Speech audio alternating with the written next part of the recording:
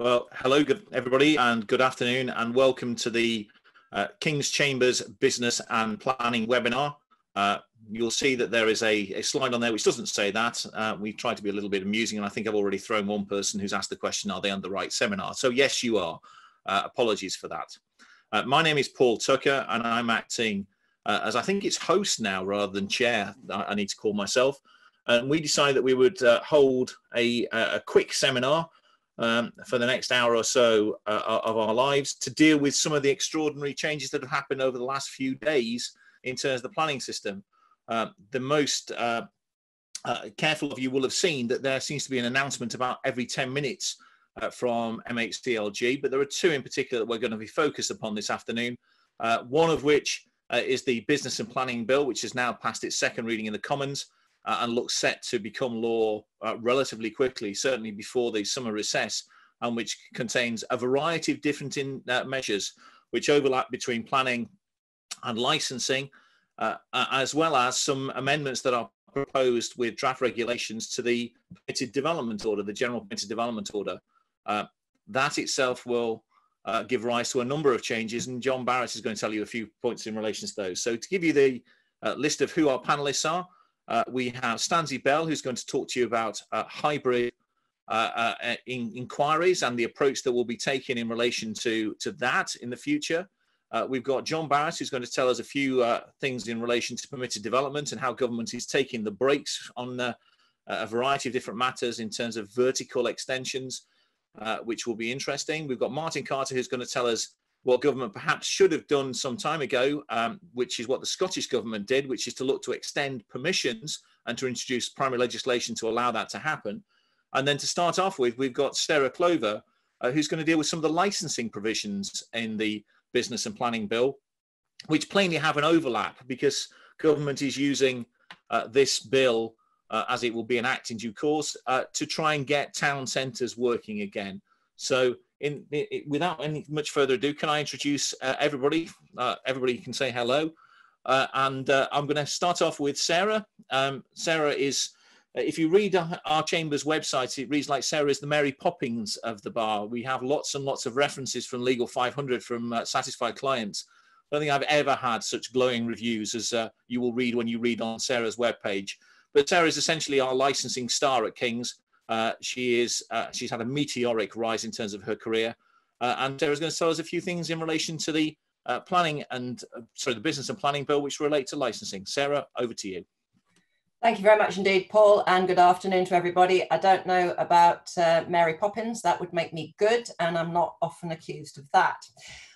I am going to be addressing the licensing elements of the Business and Planning Bill. Licensing, as Paul has very kindly said, is one of my specialist subjects, and what a roller coaster ride we have had in the last few weeks, if not months, from being told in the week running up to the 20th of March that licensed premises could stay open, but that people were being advised not to go to them, to our final lockdown that following Monday, was it the 21st, 22nd of March, and really the hospitality industry at that point fell off a cliff.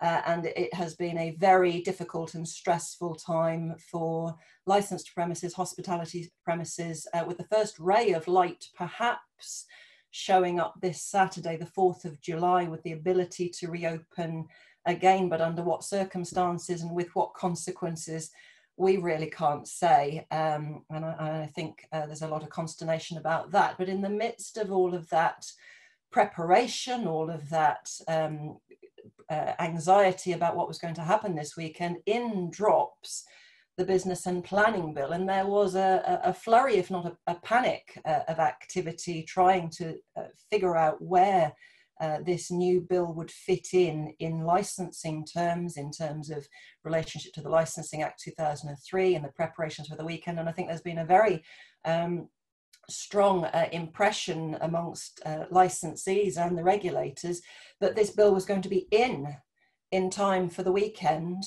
to influence how premises were going to reopen. That is not the case. In fact, there's some disappointment in that regard, because although, as Paul said, having been introduced on the 25th of June and having been rattled through its first stages in the Commons, we now get to learn that this is going to crawl, relatively speaking, I have to say, through the Lords. So the next reading is due on the 6th of July.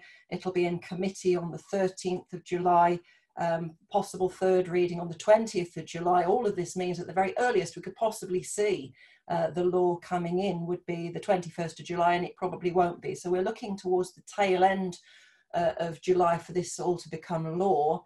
And for the elements that I'm talking about, there will be applications, for some of it, there will be application procedures to follow on after that for 2 weeks. And so we're really talking about getting into August, which of course is just in time to lose the best of the weather, the good weather that this is all predicated upon. There are two elements of the bill that I want to touch on. I haven't got a great deal of time, so it will be a real rattle through, but let me tell you that we have done some very comprehensive guidelines and frequently asked questions, which we can distribute afterwards, and you can take a more detailed look at those. But the two elements of the bill that I'm addressing today are in relation to a change to the Licensing Act 2003 to provide for off sales.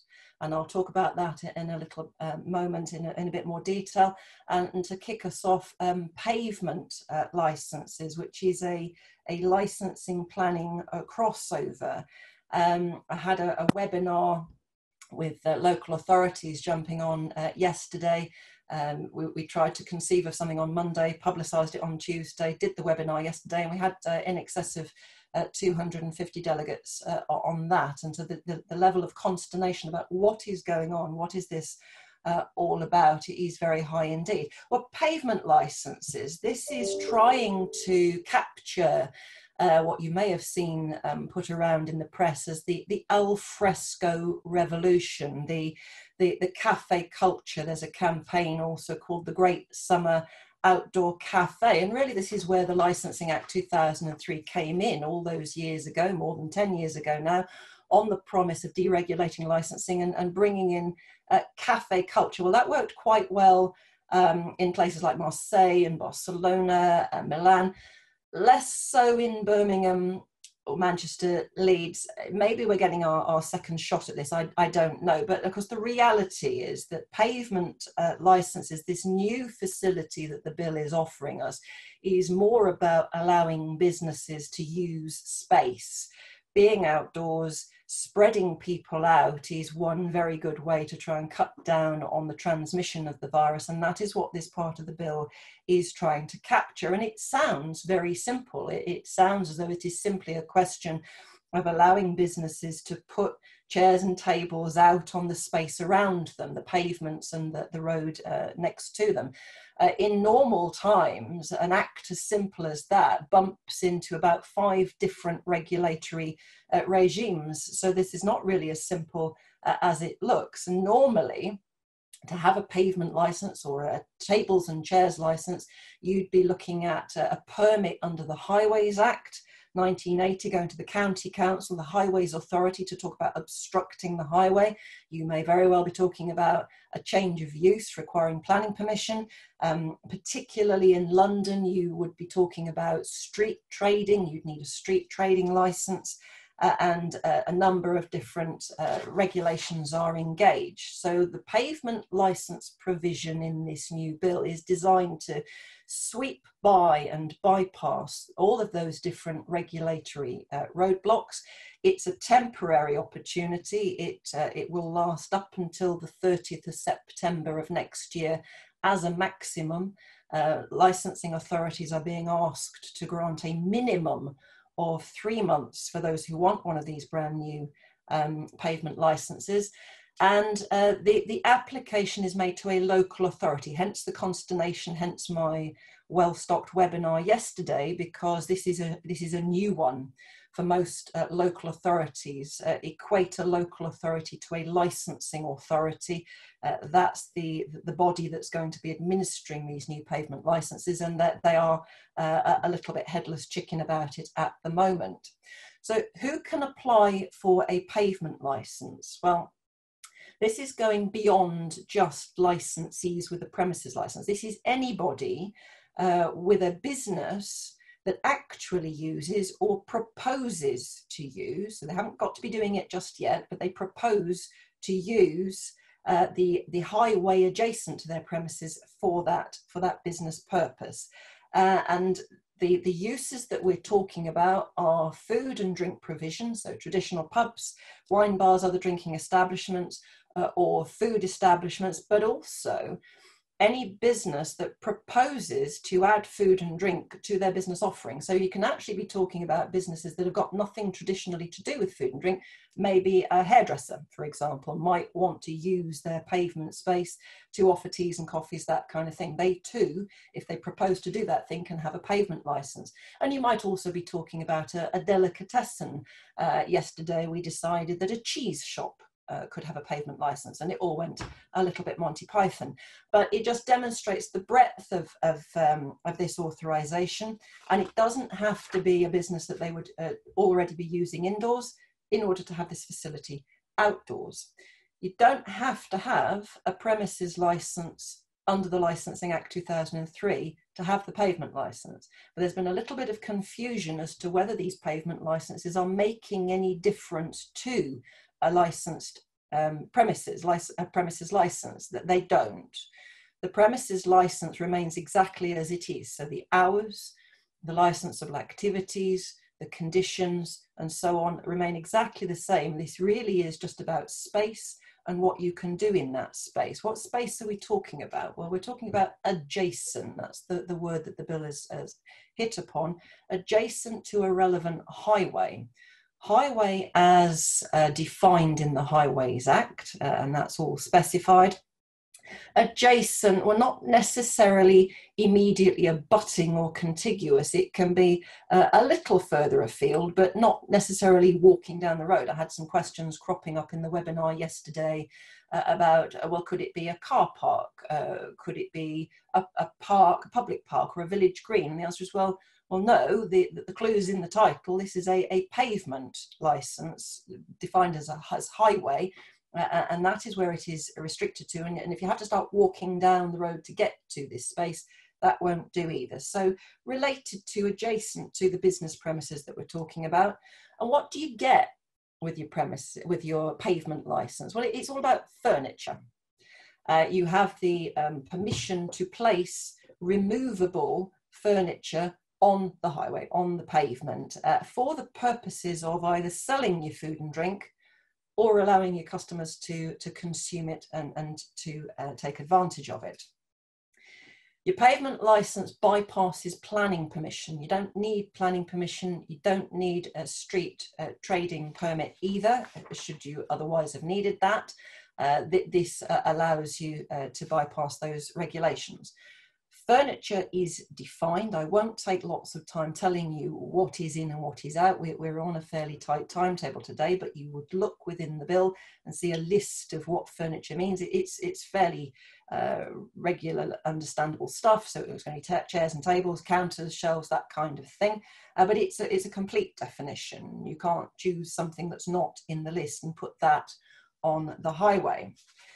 How do applicants go about making the application? Well, again, this was the cause of some feather ruffling and consternation within the local authorities because they don't have a system in place as yet.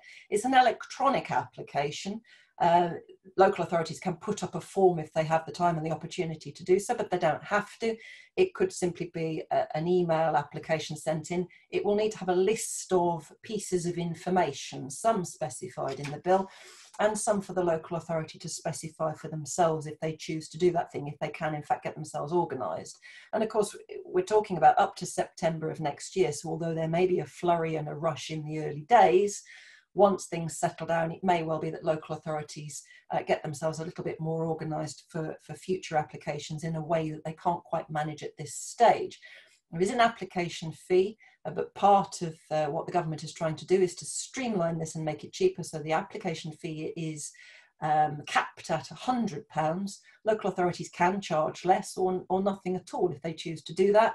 They're likely to want their £100. It's not really going to cover their costs in any event, so expect that. The applicant will send in their electronic application. They then put a notice up on their premises to tell everybody who's interested that they've done that thing. And then a public consultation period begins. And just watch this one, because the bill itself is talking about a 7 straight day consultation period, followed by a 7 straight day determination period for the local authority. The guidance that's come out about this, that's been posted up by .gov.uk, it talks about 5 working days plus 5 working days. Now, those are not the same thing.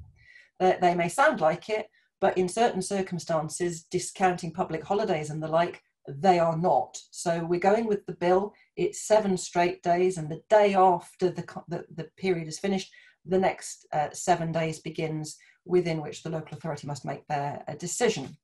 They need to consult. Local authority need to consult the Highways Authority. They need to consult with local people. Local people have the right to make representations if they see that notice up or they spot it on the local authority website. Representations come in. Local authority considers everything and they make their decision. There can be conditions. Local authority can come up with their own list of conditions. There's likely to be statutory conditions, Secretary of State conditions posted up. We only have one of those yet. Local authority conditions will take precedence, but Secretary of State conditions will jump in if there's a gap. And there might be a gap, because if local authorities don't get these pavement licence applications through within that very tight window, there's a deemed grant. So the licence will be granted. It will be granted for a deemed period of a year, and it will be granted with any local conditions that have already been published and any Secretary of State conditions as well, so that they won't be completely free for all. But that's the safety net if the local authority don't get round to it. If the local authority do get round to it, they can take a more considered approach and they can nuance the requirements that they add, taking into account their local conditions and so forth. There is a required no obstruction condition, which either needs to come out because the local authority put it on, or because it's a Secretary of State condition. And that no obstruction condition, there's various elements to it, but essentially what it is saying is don't allow the licensee to do something that is going to obstruct the traffic doing what traffic normally wants to do, moving up and down the highway, getting access to buildings, emergency services, statutory services, that kind of thing. There are enforcement powers, so the local authority could revoke or amend a licence once it's been granted. There is no right of appeal built into the bill at this stage, although the guidance encourages local authorities to provide a facility to appeal through them. They may not be gagging to do that in the early days. We will see. So that's my rattle through pavement licenses. It is intended to facilitate the great alfresco revolution. Whether it actually does that or not, who knows? Alcohol licensing is a quick one. I can just take you through that very quickly. It relates to off sales. For a premises license, for the sale of alcohol, you can do that on your premises within the red line, or for consumption off your premises, so people take the alcohol away. And what the bill is doing is saying if you don't already have that facility for off sales, you'll automatically get it for the same hours as your premises license. If you've already got off sales and people can already buy alcohol from you to take away, that's great. The bill will give you 3 exemptions to any conditions that you might have on that. So your hours will automatically get bumped up to the same hours as your on license. It doesn't have to be in a sealed container. And you can now deliver to people's doors as well. So there's 3 deregulations. If that all goes horribly wrong, the responsible authorities have got a power to bring that in front of the local authority on a rapid review, a summary review, in order to take that away from you. And that is my canter through.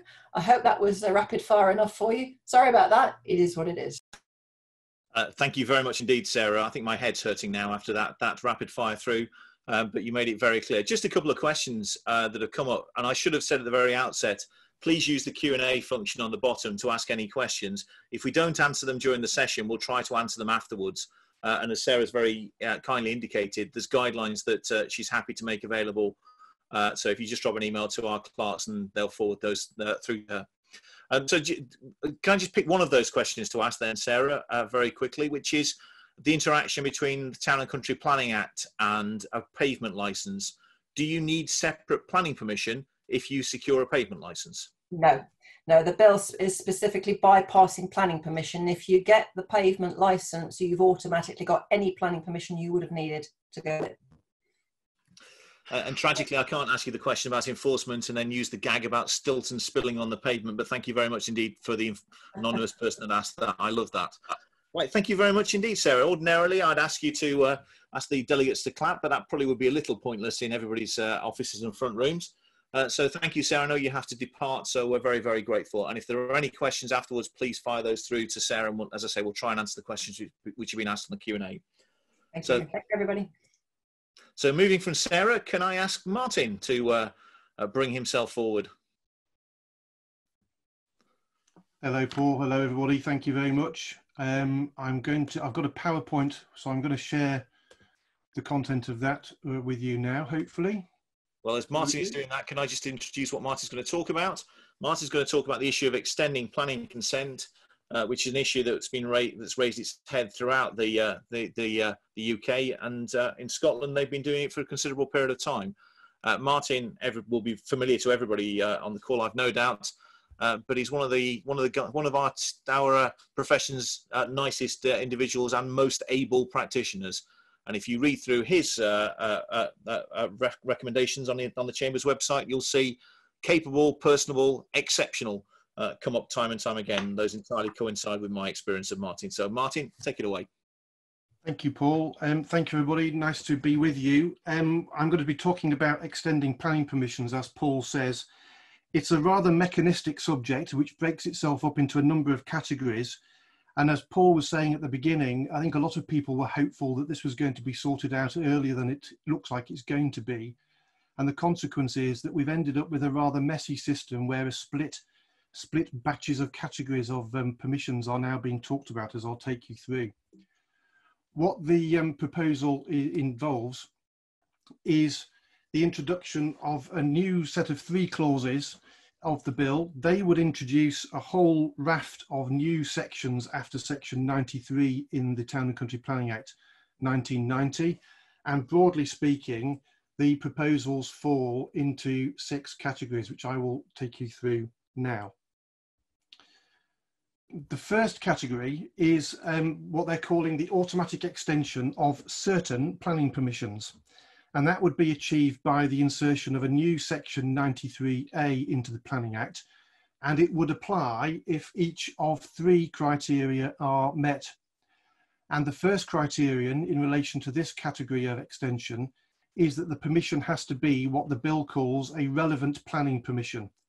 And that's defined later on in the same clause as being a permission other than one that falls within a whole list. And basically, it's permissions granted by a development order, they're exempted.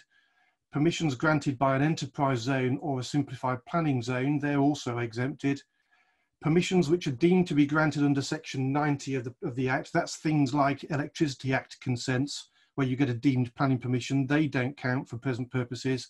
And importantly, outline planning permission, because as we'll see in a moment or two, they're dealt with as a separate category. So basically speaking, it's full planning permissions is the main thing that this particular provision is aiming at.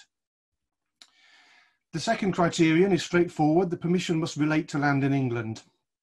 And then the third criterion in relation to this category of extension is that the permission has to have had a condition attached to it which require the development to be begun but, within a window which starts on the date when clause 17 of the bill comes into effect. And at the moment, the bill provides that that's going to be 28 days after the Act is passed. And the end date of the window is the 31st of December 2020. So it's looking at permissions which are going to expire at some point in the future from now. If those 3 criteria are met, then the effect is that the condition that we are talking about would be deemed to provide that development has to be begun by no later than the 1st of April 2021. There's a slight wrinkle to note in relation to this category of extension, which comes from section 91(3) capital B of the Planning Act. That's a provision that says that if the validity of a full grant of planning permission relating to a grant of permission for land in England, if that's challenged in the courts, then the condition requiring the development to be begun is to be taken as extended by 1 year from the date which would otherwise apply. And to deal with that provision, the bill does two things. It says that if section 91(3)(b) would have the effect of extending the condition to a date that falls within the window, then the provision in the bill would extend that further to the 1st of April 2021. But if the position is that the deemed extension under section 91(3)(b) would otherwise extend the permission beyond the 1st of April 2021, then that's not going to happen. So the combination of this proposed provision and section 91(3)(b) can never get you, in short, to a start date that's after the 1st of April 2021. The second category is what they're calling additional environmental approvals, and that is proposed to be in a new section 93(b) of the Planning Act. Again, there are 3 criteria. The first 2 are the same as for the previous category. It's a relevant planning permission, same definition applies. It again has got to apply to land in England, the permission, and then there's a different window for the condition requiring the development to start. This time the window is one that started on the 23rd of March, i.e. when the legal lockdown kicked in, and ends with the date when clause 17 of the bill would come into effect. So it's looking at permissions which would otherwise have expired at some point in the past by the time we get to the Act being passed. If the criteria are met, then what happens is that there is an ability to apply for an additional approval. That could be made to the local planning authority. It would have to be made by a person with an interest in the land or by their agent. It has to be in writing, it's got to be electronic, it's got to let the authority know which permission and which condition it's referring to, and perhaps somewhat troublesomely, I think, it's got to give sufficient information to allow the authority to consider it, and that might cause problems, as we'll see in a moment. The authority would then have 28 days to determine it. It can be extended up to no more than 21 days in total, and if the authority missed the determination date, there would be a deemed approval. What would the criteria be for determining these additional environmental approval applications? We're going to be getting guidance from the Secretary of State, which I would imagine is going to be fairly optimistic in telling authorities to do it if they can. But there's an important pair of caveats to note. The authority could only approve the application if what they're calling the EIA requirement and the habitats requirement are both met. So what are they? Well, the EIA requirement would be met if either no development within the permission is EIA development, or if it is, then if a reasoned conclusion for granting the permission had been incorporated into it, which should have happened because that's a legal requirement under the EIA regulations, and if the authority is satisfied that the conclusion remains up to date, as is already set out in Regulation 26(2) of the EIA regulations for different purposes, then the EIA regulation is met and the approval could be granted. The habitats requirement is similar but slightly different. The bill says that that would be met if, when the authority was considering whether to grant planning permission, if the authority was considering whether to grant planning permission at the date it was considering the AEA application, if either no habitats regulations assessment would have been required, or if it would, then such an assessment was already carried out when the permission was granted, and the assessment had shown that there would be no adverse effect on the European site.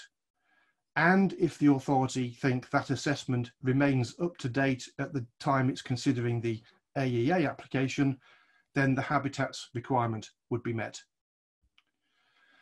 The effect of an AEA would then be to extend the life of the planning permission to the 1st of April 21 date again. There will be no ability to extend it by any other means. Importantly, The AEA could not have any conditions attached to it. It's a binary matter. It either gets a yes or no, and yes means the life of the permission is extended.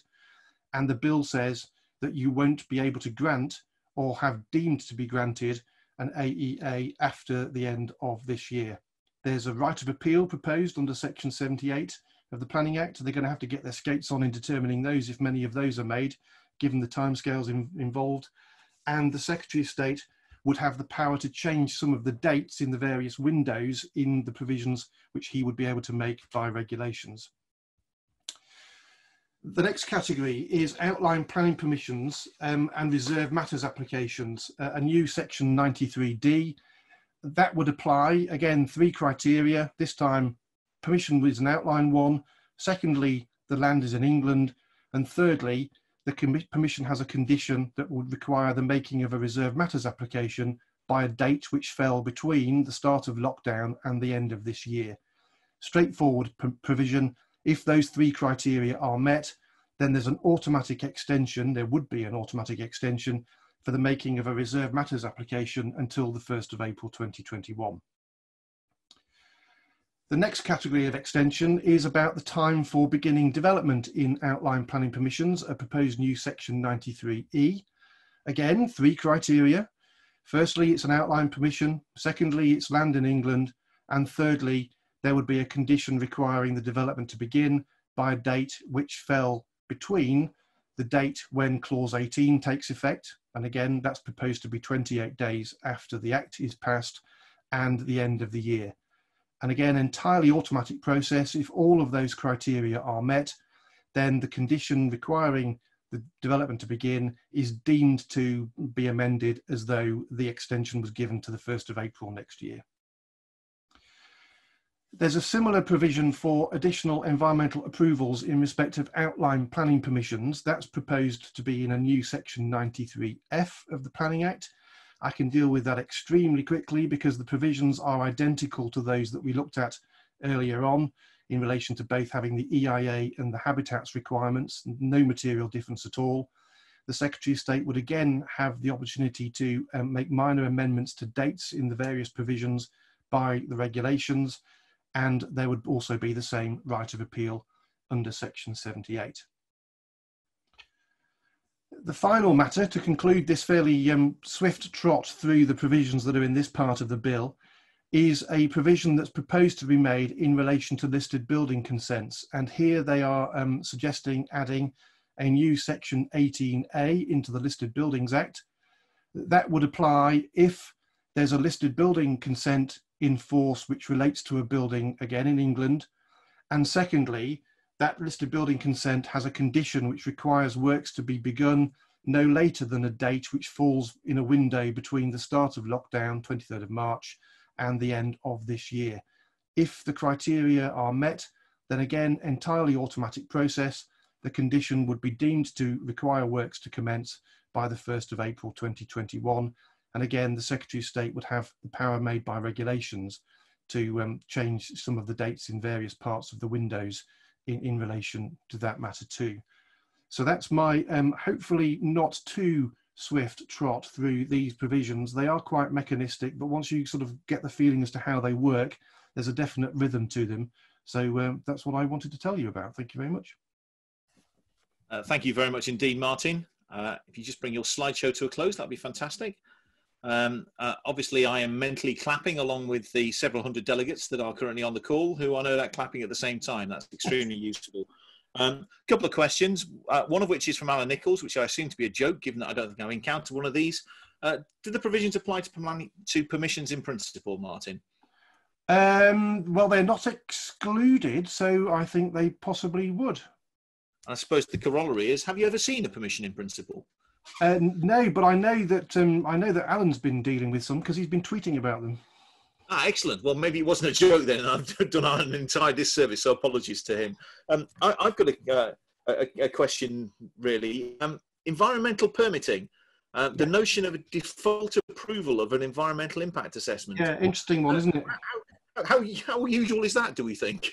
I think that there's a real difficulty there in the way that it's drafted at the moment. Certainly as regards our compliance with the transitional period for leaving the EU, as I understand it, you can't have a deemed consent if you've got EIA development.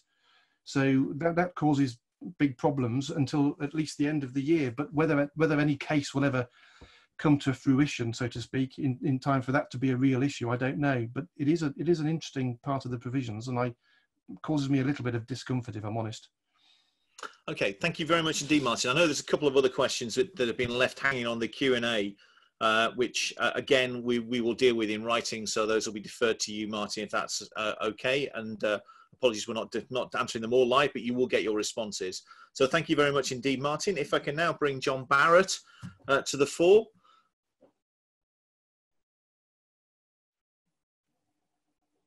This is where I hope John hasn't gone off for a cup of coffee. Yeah, I'm here. Delighted to see you there. John, if you want to start sharing your screen and start bringing your seminar up, and I'll briefly introduce you to the audience. John is senior junior, one of the most eminent juniors that we have in King's, and I'm very disappointed having reminded myself of John's website address on the King's Chambers website, that the word ferocious no longer appears as one of the quoted accolades. He has many accolades on the website, but ferocious was always my favorite. So I'm disappointed not to see that, John. So that'll be my entry for next year's Legal 500 when describing you. John Barrett is now going to talk to us about permitted development right extensions. And it's fair to say this is a bit of a moving feast, given that I think even as late as an hour and a half ago, Robert Jenrick was saying that we're going to extend the use classes order for a whole new series of use classes of commercial and business. So this may be part one of a series of shows that John will do. John, over to you. I'm happy to do so. The minute I get my slideshow up, which is not playing with me at the moment. I think if you press forward, you should get through them now. I think you've actually started it already. Okay, fine. Thank you. Well, good afternoon, everybody. Not quite as exciting as the subject matter that Martin was dealing with, but one of the vehicles that our government will use and to some effect to build, which is the expression the Prime Minister used yesterday, is to deploy permitted development rights. It's one of the features of all our governments of whichever complexion, that when an economic crunch comes, development is encouraged. It's encouraged by the issuing of new guidance, and I'm expecting that there will be a new framework in the not too distant future. But one of the easiest mechanisms is actually through permitted development rights, granting planning permission for a range of developments that can be deployed without further intervention by the local planning authority. Now, the focus of this paper is actually the increase in height permitted to some apartment developments. But nevertheless, I am proposing just to take a quick run through of some of the other permitted development rights that have been created. The most obvious and perhaps the least controversial is the emergency development. You will probably be aware, just simply watching the news, that amendments were made to the 2015 order that permitted emergency development. This allowed bodies to develop on land owned, leased or occupied by, or maintained by them for the purposes of preventing an emergency or mitigating the effects of emergency or taking other action in connection with an emergency. Those of you, and I expect this is all of you, who have any experience of permitted development rights will be the first to recognise that permitted development rights often state the blindingly obvious, and the emergency development process is no different, because development is not permitted if the development is on land which is a military explosive storage area, a SSI, contains a scheduled monument, or is within 5 meters of a residential curtilage. The thought that somebody could seriously contemplate putting perhaps a Nightingale hospital immediately next to a military explosive area boggles the mind, but it is nevertheless, for the avoidance of doubt, they can't do it. It is subject to a condition that it must cease by the end of this year. And there's a requirement then to remove any structures that have been erected and restore the land. I suspect, although there's nothing to indicate this is the case just at the moment, that this is going to be extended. But as it's not a particularly controversial aspect, I don't think we need detain ourselves too much. The next matter that we can look at really is following the lockdown, what I've described as the national catastrophe begins to unfold. And I thank the Liverpool Echo for this picture. Restaurants and pubs closed. As Sarah just explained, the licensing industry fell off a cliff. Sorry to interrupt, John, but I think that your slideshow isn't showing up on the screen. Right. Okay. Perhaps we need some. I'll cover and answer a question whilst you're just sorting out the technology, if that's okay. Yeah. I think you may need to unshare and then share the actual slideshow. There you go. You've now started moving through them. Excellent. I shall not cover. I'll let you get on with it. Thank you, John. Okay, well, I was just explaining is for the same reason that Sarah did. The entertainment industry fell off a cliff as soon as lockdown occurred, and all pubs, restaurants had closed. Partly to address that, we had changes to hot food takeaway provisions. Essentially, it was a lifeline thrown to restaurants, cafes and pubs, came into force on lockdown, 24th March, and amended the order to introduce new class DA. And that allows a change of use from a building and land within its curtilage from A3, restaurants and cafes, A4, drinking establishments, mixed uses, and drinking establishments with expanded food provision. The nature of the benefit that those existing activities get is that there's a temporary permission essentially that allows them to sell hot food off the premises. Conditions require them to notify the local planning authority if the building is being used for this purpose, and perhaps importantly, once that change of use had occurred, the effect of premises taking advantage of this particular permitted development right DA doesn't affect their previous use, because one of the legal arguments was always that if there had been an A3 use, it converted to a new use, you needed planning permission to resume the use. Again, one of the proposals has been to extend the temporary use of land. The new permitted development right was introduced by Regulation 20 of the 2020 regulation, brings into force on the recently 25th of June what amounts to an extension of existing permitted development rights. So the new right allows you to, between the 25th June 2020 and the end of December of this year, the use of any land for any purposes for not more than 28 days. And that's in addition to the existing 28-day permission that's already in Class B of Part 4 of the 2015 order. The exception is that you've got another 14 days in respect of the holding of a market, or a temporary use of land, 14 days for motor car and motorcycle racing, including trials and practicing the activities. One of the exclusions, perhaps interestingly, is that those do not extend to the use of a listed building or its curtilage. Can't do that if it's a caravan site, and you can't use a triple SI where the use is for either motor vehicle racing, clay pigeon shooting, or war games. Local authorities have probably suffered as a consequence of the coronavirus and the lockdown, because markets, and I know Manchester City Council, for example, took advantage of the ability to have themed markets. They were focused obviously around Christmas, but at other holidays as well. The German markets was a particular favourite of mine. The Regulation 21 deals with markets held by local authorities or on their behalf, and they are now permitted at any time between the 25th June and 23rd March 2021.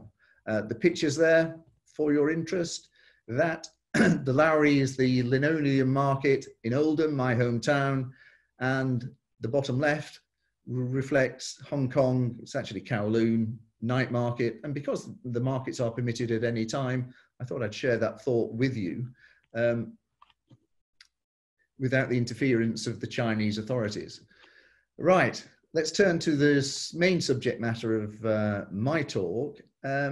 We see there our beloved Secretary of State. I can't imagine what subliminal thought went through my head when I left the Daily Express logo above his head, but I'll leave you to ponder that. Now, Regulation 22 inserts Part 20 to the 2015 order, and this allows blocks of flats to be extended upwards by a maximum of 2 stories. And for these purposes, dwelling houses, as defined in this rather convoluted provision, means flats for this permitted development right. And associated with it, of course, is any associated engineering, operations, access, and plant replacement. So if you need a new lift shaft extending above that, then that's permitted by this.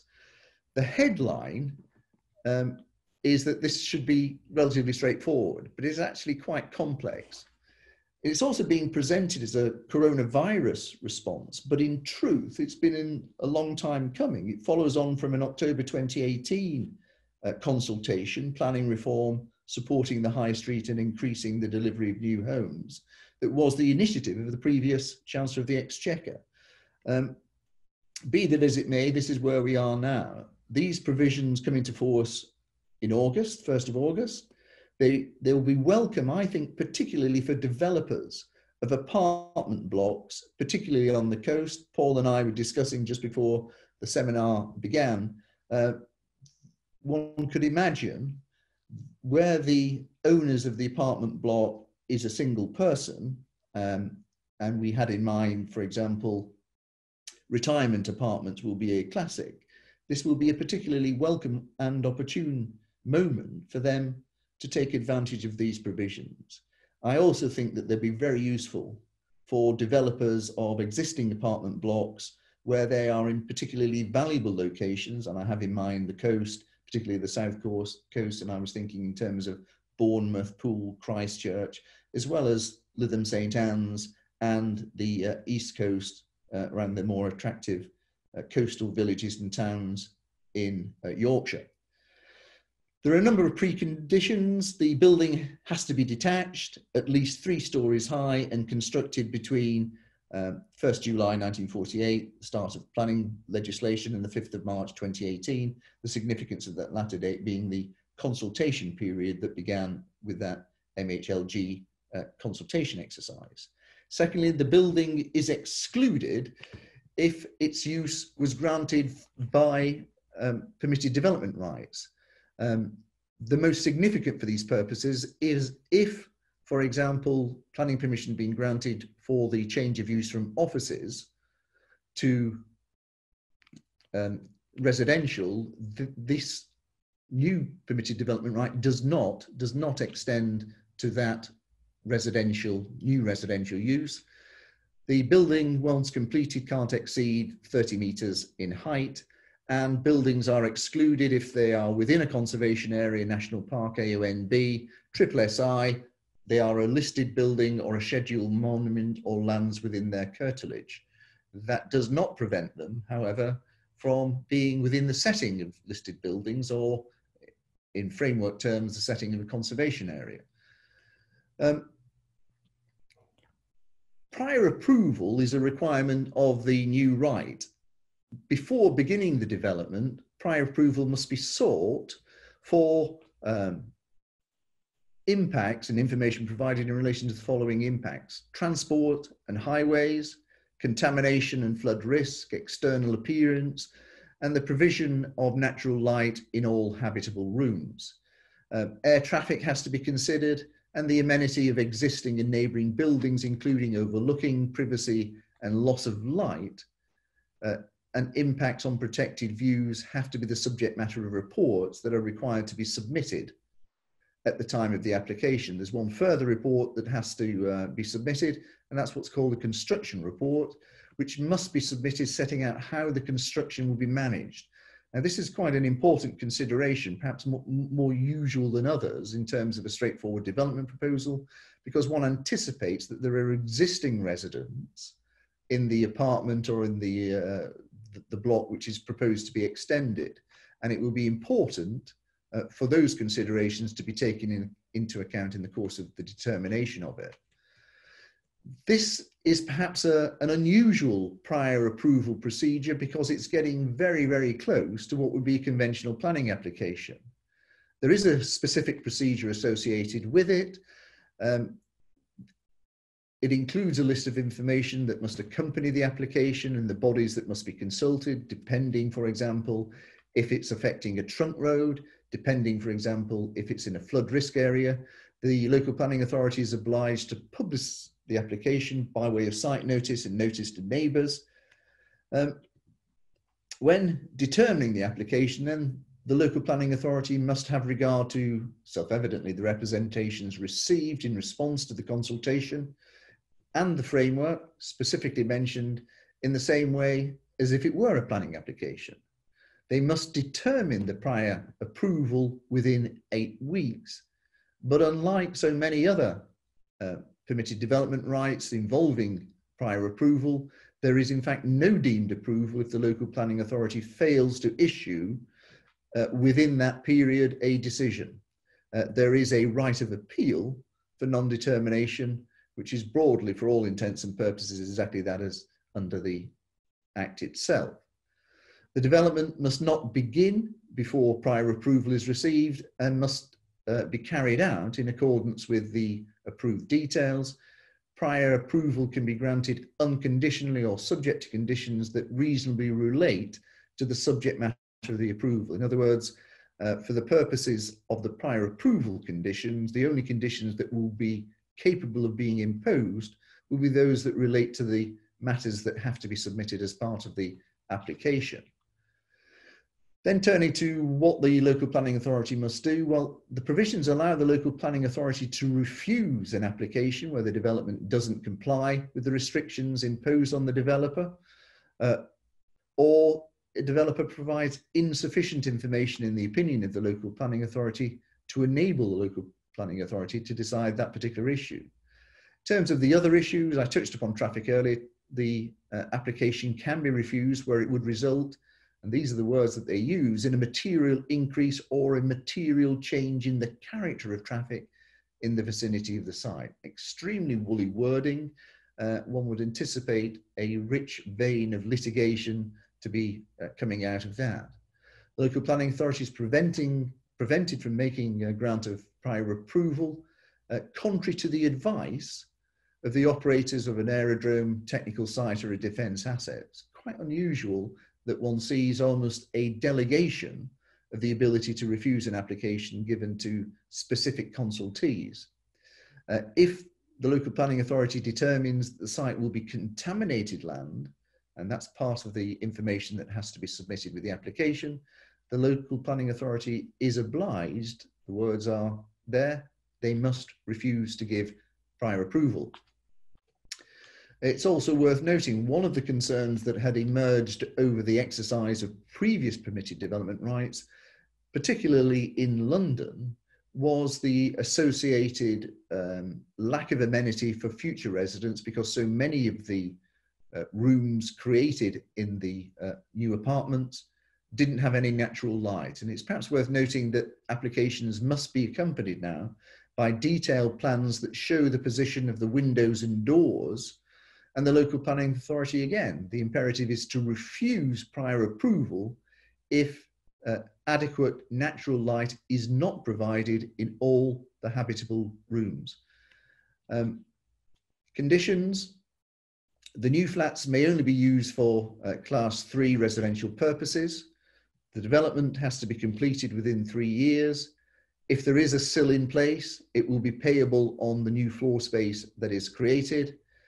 And perhaps importantly for local planning authorities, if they are unhappy with the implementation of such permitted development rights, they can withdraw the PD rights under Article 4 of the 2015 order, I beg your pardon, in the usual way.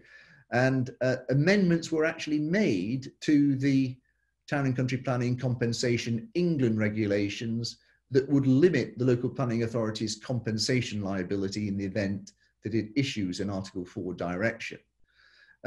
In short, these are robust provisions. I think they'll be very attractive to a number of developers, and they will provide an opportunity to develop high value sites without further intervention really by a local planning authority, provided they go through the tick box exercise that I've indicated. They will have to provide substantive evidence of the matters that we've discussed. I think in terms of practitioners, one of the things, again, to bear in mind is that where you have an existing block of flats, you obviously have existing rights associated with it. If it's the landlord effectively that's seeking planning permission, one of the aspects of due diligence that must be gone through, in my view, and on the basis of my advice, would be to carefully check what rights the existing tenants have. Because in order to succeed in this development and be capable of it being implemented, the private legal rights that may well be associated with such development will have to be taken on board. Now, these won't prevent the grant of planning permission as a matter of principle, but they will have to be grappled with if, as a matter of practice, this is going to come to fruition. Thank you very much. That completes my quick run through of the permitted development rights, particularly in relation to the extension upwards of apartment blocks. Thank you very much indeed, John. I don't know about anybody else. All I heard from that talk was that the east coast of Yorkshire is an absolutely beautiful place, and since that's where I come from, that's everything else I just zoned out about after I heard my Lancastrian friend declare his love for East Yorkshire. Thank you, John. If I said that, I didn't mean it. John, there's a series of questions that people have asked, but I appreciate we're running a little bit late. There's one question that I think I will ask, and then the rest I'm afraid I'll defer to you to respond to in writing, if I may. And that's with regard to locations where there are Article 4 directions in force, or where there are conditions on permissions which restrict matters. Do the relaxations of PD rights affect that, or will those still remain in place? Well, going back to the case in back 2000-2001 of Dogood that you remember probably grappled with this issue, these are new grants of rights. They are effective grants of planning permission under Section 57 of the Act. So these rights now will take precedence. The fact that a building may be subject to an existing condition will not prevent an application being made for prior approval under these provisions. So in my view, if it's in breach of an enforcement notice, or if it's in breach of conditions on the existing grant of planning permission, will not prohibit the submission, application, and appropriate determination of a prior application approval. Thank you very much indeed, John. Again, clapping mentally, and I wonder if perhaps you could just stop screen at the moment, and I'll invite Stanzi to come forward. Yeah. Hello, Stanzi. Hello, thank you very much, Paul. Good afternoon. I'll just start sharing my PowerPoint presentation. Jolly good. And whilst you're doing that, I shall just introduce you. So Stanzi is one of our up-and-coming stars of the King's Planning Department, happily based over in Yorkshire. You'll see there's a theme to my the degree to which I have a rapport with my fellow members of the department. And I say that because as part of the 2020 Chambers UK references, Stanzi is described as establishing a great rapport with the tribunal she's in front of. Well, this time around, Stanzi, you're in front of 300 odd participants who want to hear what you have to say with regard to the forthcoming changes to hybrid appeals and Section 319A of the Town and Country Planning Act. Over to you, Stanzi. Thank you. Thank you very much, Paul. Great to be here. Good afternoon, everyone. So it falls to me to set out the provisions in relation to hybrid appeals. So I'll make it fairly snappy because I'm sure people are keen to get back to the rest of their working day. So hybrid appeals, it's an idea that first really came to prominence under the Rosewell Review. And the attentive will remember that it was actually a point that was raised by various law firms, and it's reflected in Bridget Rosewell's report that various law firms raised the idea that hybrid appeals would allow different issues to be dealt with in a proportionate and appropriate manner, promoting efficiency and the proper use of time and resources. The eagle-eyed will know, of course, that in Wales, the law already allows for a hybrid appeal process. So this is Wales leading the charge on this one. I haven't checked the participants to see how many Welsh attendees we have, but I'm sure it will be music to their ears to know that Wales was ahead of the curve on this one. Interestingly, the Rosewell Review said that they didn't believe a change in the law would be necessary, but advised keeping that particular proposition under review. The Rosewell Review thought that the real kind of potential of a hybrid appeal process wasn't currently being exploited, and particularly endorsed the idea of a greater use of roundtable discussions, a greater use of a topic by topic approach to the consideration of evidence, and emphasised that it really should be the inspector's role to decide how areas of evidence will be examined, and that the inspector should take a view on that and notify parties pre-inquiry. This culminated in recommendation 9 under the review, which was a recommendation that the inspector decide at the pre-inquiry stage how best to examine the evidence, and that the inspector should then notify parties of the mechanism by which each topic or area of evidence would be examined. And that could be roundtable discussion, oral evidence, cross-examination, written statements, perhaps even some areas of the process being done on a topic basis rather than a sort of witness basis. So an article I'd strongly advise you to read, and I say article because it's technically a news story. It appears in the news story section of the PINS website, is this news story published 26th of June, so very recently. And its headline is "Virtual events remain for now, greater flexibility of events to be offered in future." And in this particular news story, PINS set out the emphasis on virtual events, but also this emerging process of hybrid appeals. They particularly flag that the hybrid appeal idea is intended to build on the Rosewell recommendations and to provide inspectors with the flexibility to consider all the evidence needed to make a fair and robust decision. The particular reason that this news article offers for this approach now is that there is hope that this will enable appeals to happen more quickly, and it will allow inspectors to be more flexible, which is particularly important given the current difficulties in operating physical inquiries and hearings.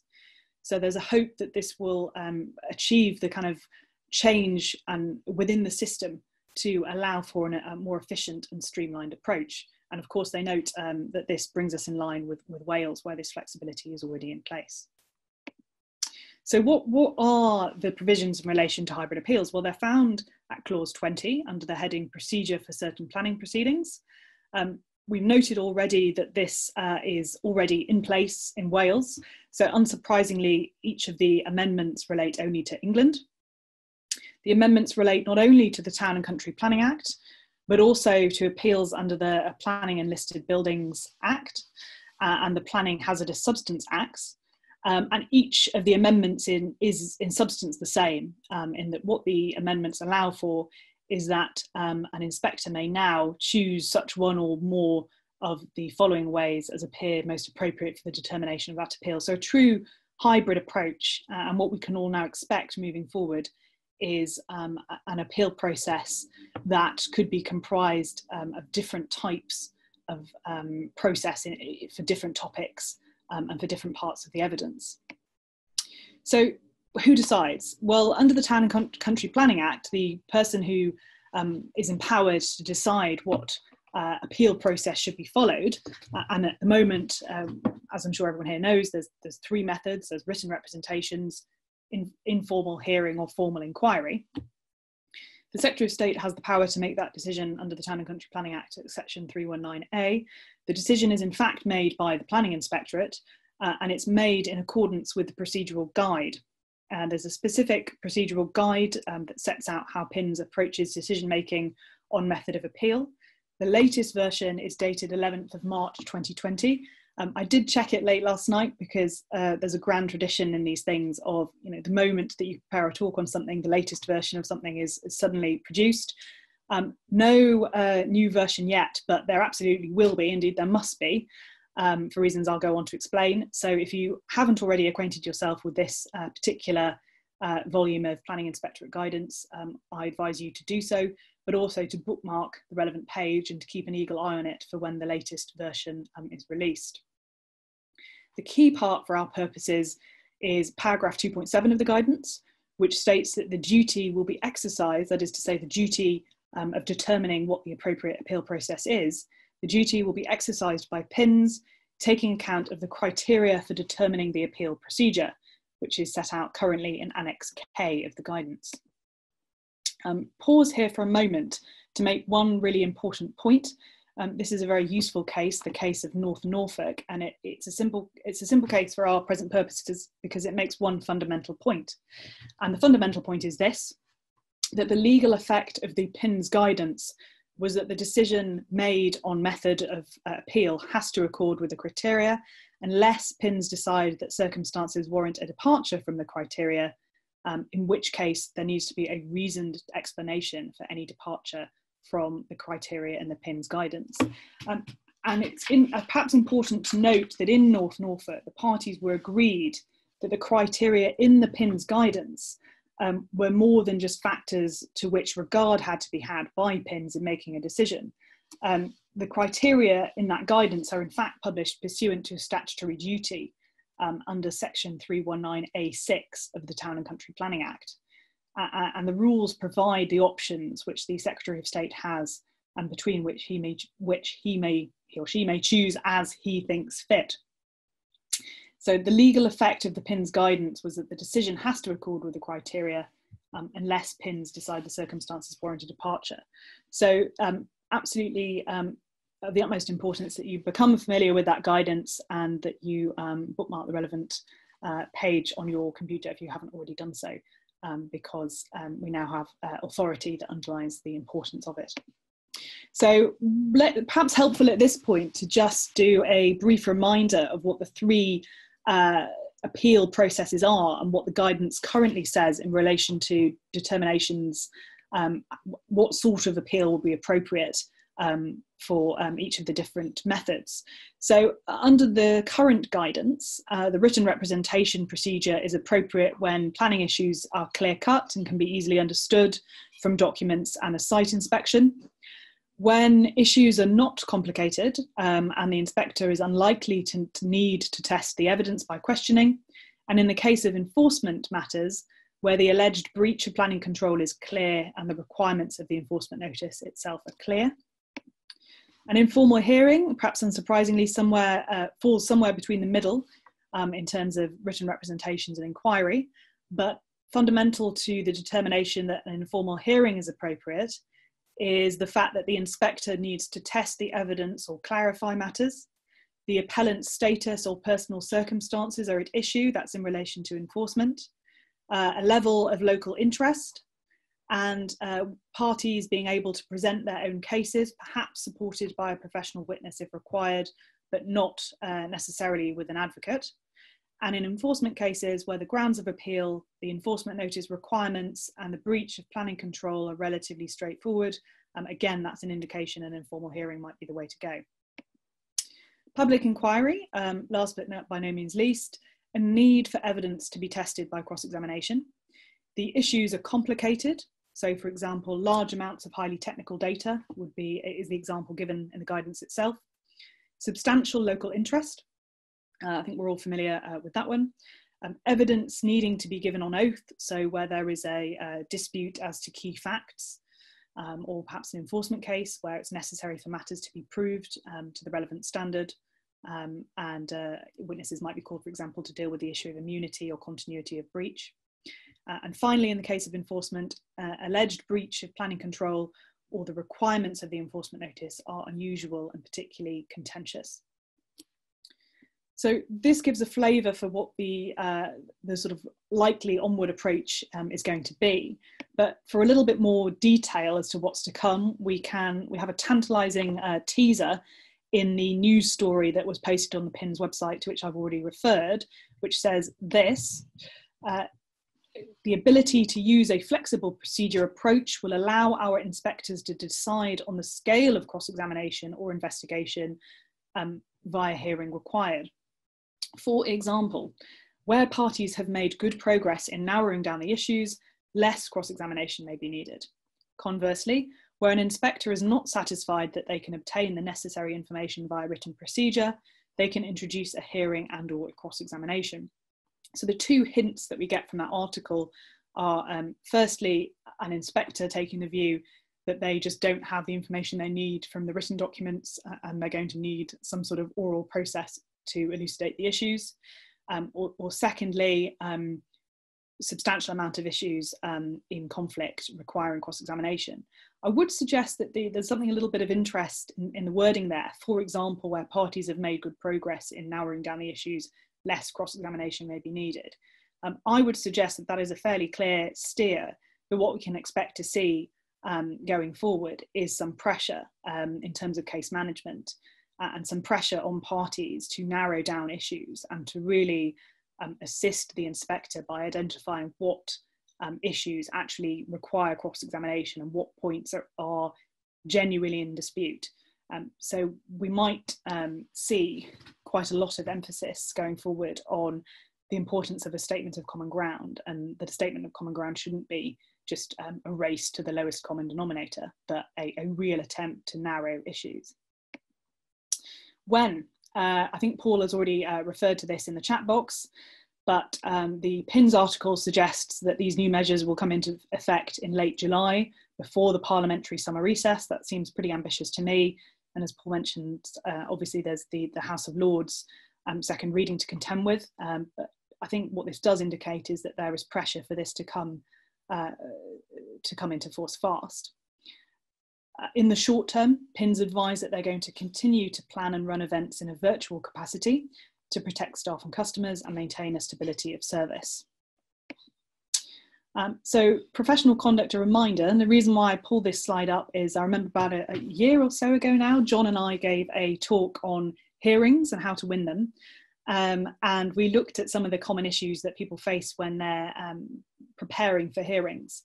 And I think it's a timely, perhaps timely, just briefly to reflect on the fact that there is a tendency for when matters are dealt with by hearings or written rep to over-relax, or to think that a hearing is really a sort of fireside chat with an inspector, or in the case of a written representations appeal, there's no sort of FaceTime, as it were, with a decision maker. So perhaps things can be taken at a slightly more relaxed pace than they would with the preparation for an inquiry.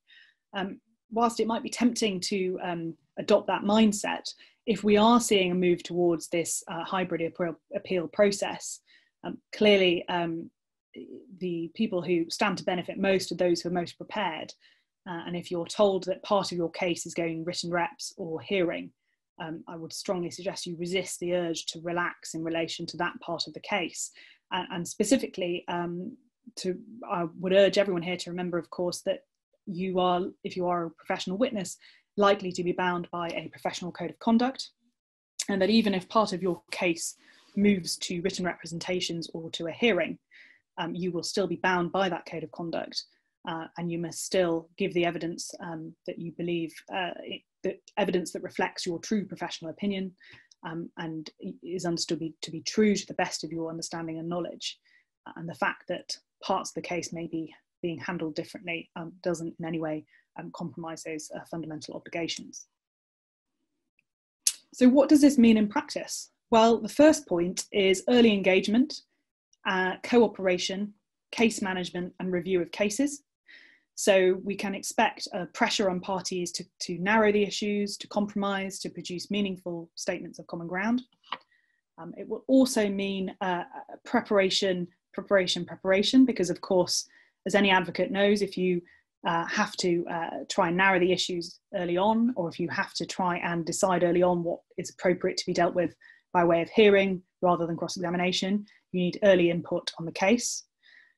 Perhaps an increased use of the review procedure. So tucked away in the PINS guidance to which I referred, there is a reminder that if you are dissatisfied with the method of appeal that PINS choose, you have the right to a review by a senior officer. So perhaps we will see more appellants and even perhaps respondent planning authorities availing themselves of that option where they're dissatisfied with the how different decisions have been made in relation to a hybrid appeal. We await the detail. We expect new PINS guidance imminently, and this guidance is going to be key. As I've mentioned, it's statutory guidance. There's case law confirming its importance. So this guidance is going to rule the day in terms of how a hybrid appeal is divided up. There's one further point that I perhaps haven't picked up in this, this particular slide, which is the rules. The hearing inquiry rules and written reps rules are currently covered by different sets of secondary legislation. If we have a hybrid appeal, it could be a sort of an awkward consequence of a hybrid appeal could be that you are dipping in and out of different rules. You're dipping into the written procedures rules maybe one day, and then you're into a hearing, and so you're covered by the hearing rules, and then you're out into an inquiry, so then you're in the inquiry rules. That seems to be, on the face of things, quite unattractive. So I think we should also expect a new reworked set of rules for hybrid appeals, or certainly some sort of clarity as to how that's going to operate. So that is my whistle-stop tour of hybrid appeals and what to expect. Thank you very much. Thank you very much indeed, Stanzi. I've just got one quick question, then we're going to have a slightly unorthodox step back to Martin momentarily.